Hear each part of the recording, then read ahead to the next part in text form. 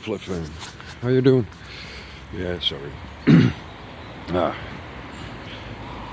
it's early. I don't want to go to work, but what the heck? You gotta do what you gotta do, right? So, thinking about the origin.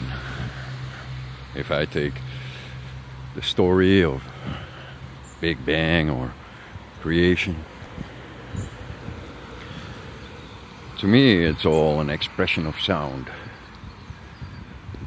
Whether it be God said, let there be light, or the Big Bang itself, big explosion, or more the old Vedic kind of Om, the starting sound.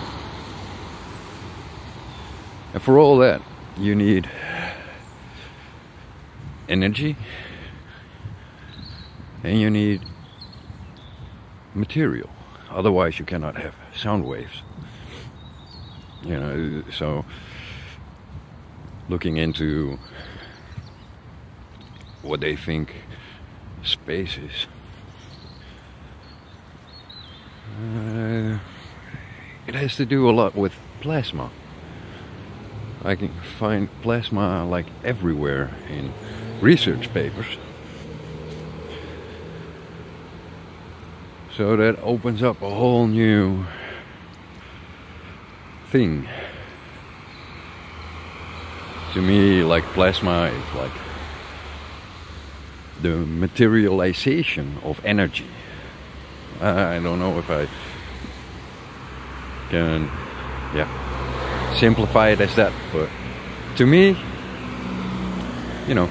like piezoelectric force, you get that nice blue stinging needle thing, or electricity, you see those plasma arcs on a Tesla coil.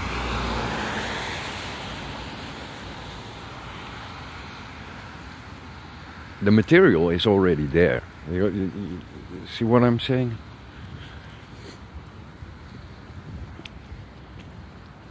And then it gets activated or pushed in a certain way to materialize, to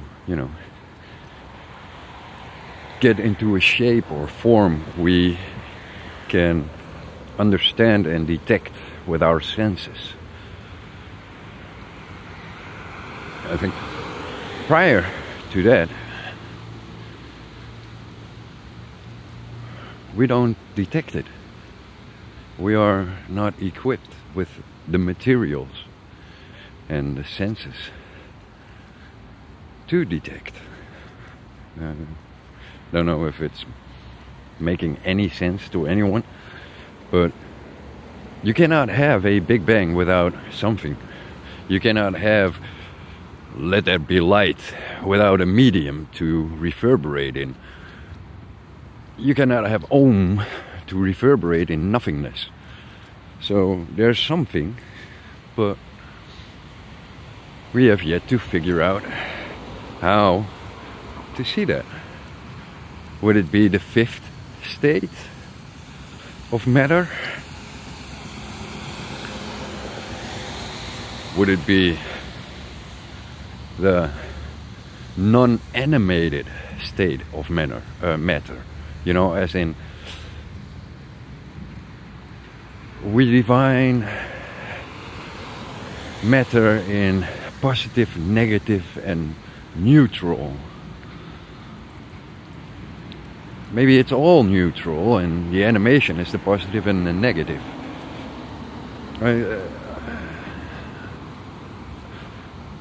Trying to figure that one out, but a lot of people just jump to one or two conclusions. Then that must be it. And I think can work, but Don't fix yourself upon it. There's still loads of questions, whether you're scientific or religious or philosophical. It only brings more questions. Like, how deep can you go into the beginning? Because at some point you end up with just assumptions.